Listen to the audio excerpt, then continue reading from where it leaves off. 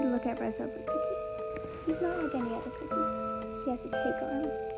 I'm Aurora Animates, and I like playing the game. The Cookie Run Kingdom is filled to the brim with lore, and I enjoy finding it. If you've played Cookie Run Kingdom, or watched someone play it and enjoyed it, then you're most likely aware of the new update in the Cookie Laboratorium, and there are 2 new cookies for you to get.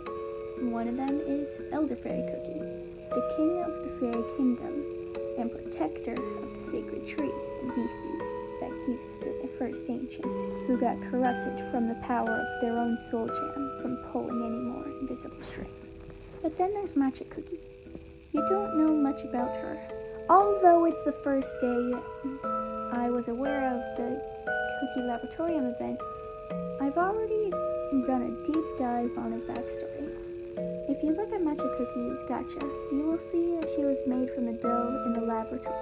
And if you get to the event, then you can see the story where you find out that the laboratory is run by a Dark Enchantress Cookie. By now you might be wondering, but here's the thing.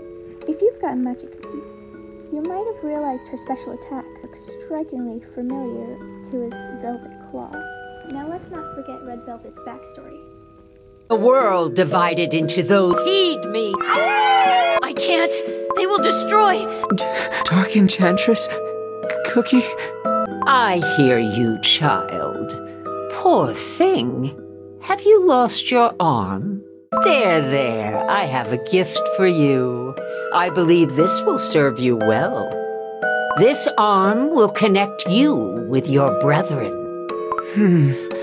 I guess... yes. That cupboard holds the ultimate recipe, and you are about to witness what it is capable of. Follow me, child. I will show you a better world.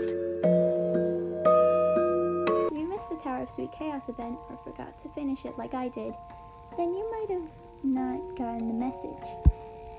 Red Velvet Cookie's arm was eaten by a witch. The entire event falls around Pastry Cookie and her journey finding the devastating truth, and also what happened to White Lily Cookie.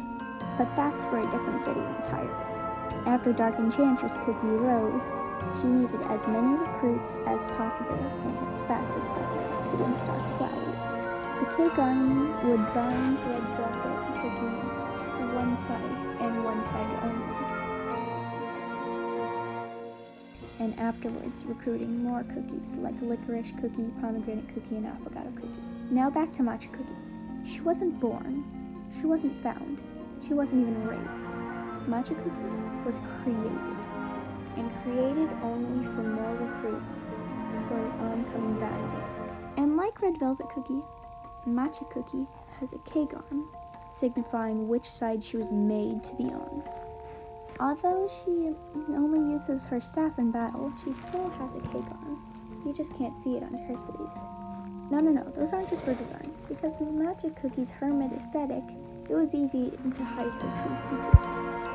And the writers of her story even going as far to say, tea plants that grow in the dark have no other option but to feed the energy of darkness.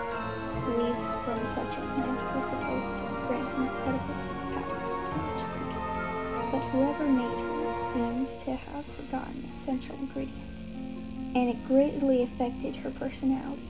Now she spends most of her time in the darkness thinking of sinister plans and giggling.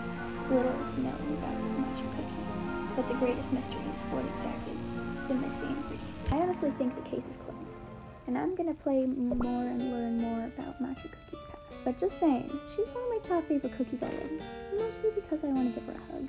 Now, for the true mystery of this video, you're called Aurora Animates. Why are you doing the lore stuff? And that's a simple answer to a simple question, that being, somebody's gotta fill in. Plus, I like Cookie Run Kingdom. I personally have been playing since the last anniversary event, which means I've been playing for a year. Wow.